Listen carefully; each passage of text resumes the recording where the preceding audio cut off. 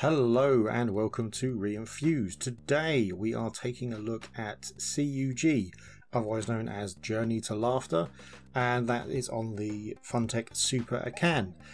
The Funtech, if you don't know, is a Taiwanese console, quite rare because it was quite expensive, and there are all sorts of things about gaming in Chinese regions and somewhat in that time, and so it didn't really sell particularly well.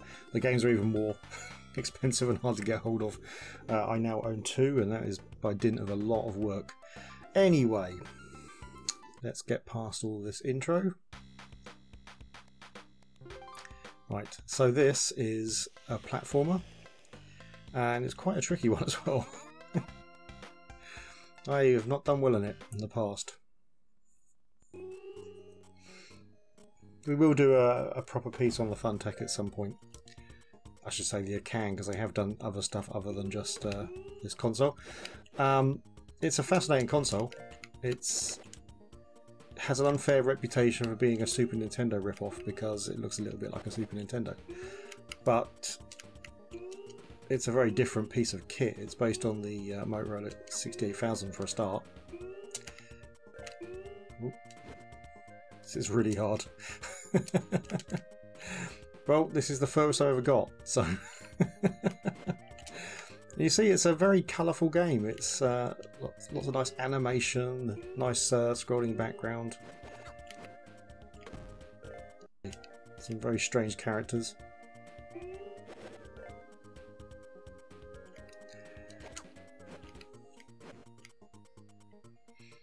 We do get, yeah, my capture device doesn't particularly like this machine, so sometimes it does just change resolution on it, and yeah, it's not happy.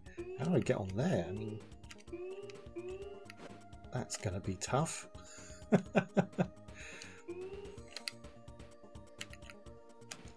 Appear to be a run button. Anyway, yeah, so we will cover the Super Akan at some point. It's a fascinating machine. Yeah, like I was saying before I interrupted myself, it unfairly gets the reputation of being a Super Nintendo clone because it does look a little bit like a Super Nintendo, but it's based on a different CPU. It's got its own graphics, its own games. Oh, blimey. Okay, I don't know.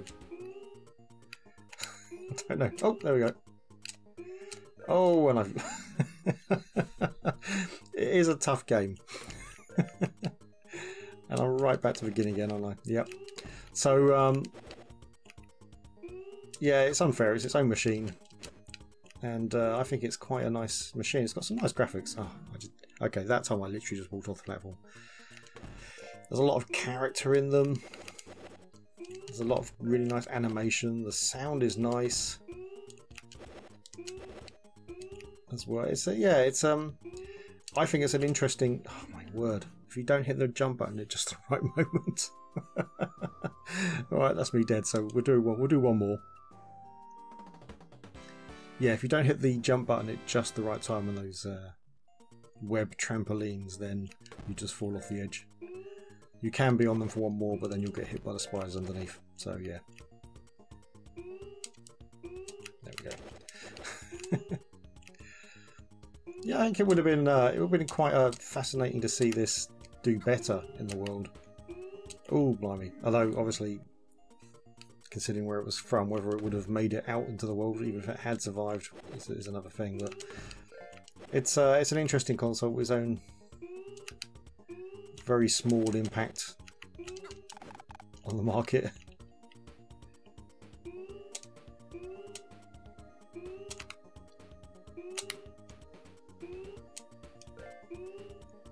Yeah. Oh, if you land on the far right of those things, you don't get hit by the spiders, so that's good to know. Oh, I jumped right into that one. But yeah, it's I mean, in terms of the control, it is quite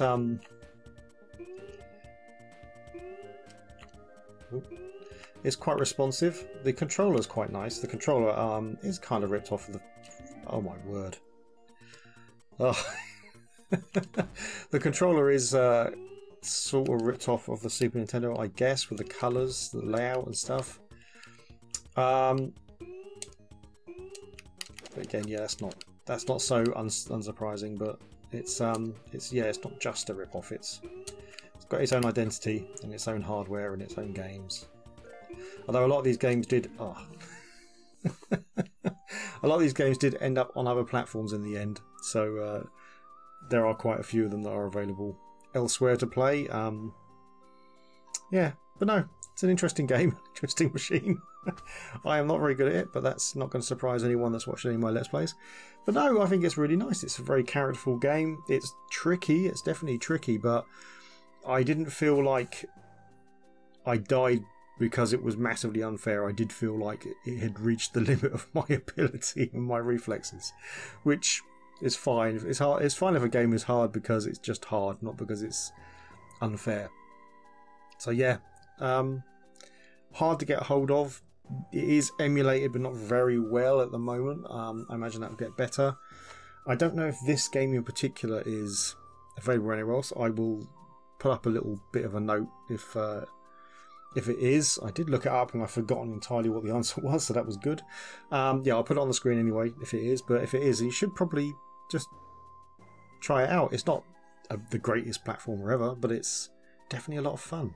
Right, well, hopefully the sound's alright, by the way, because I stupidly loaned out all of my equipment to a theatre company because they wanted to record the last few days of their play, and I didn't realise I wouldn't be getting it back by the weekend, which is when I record.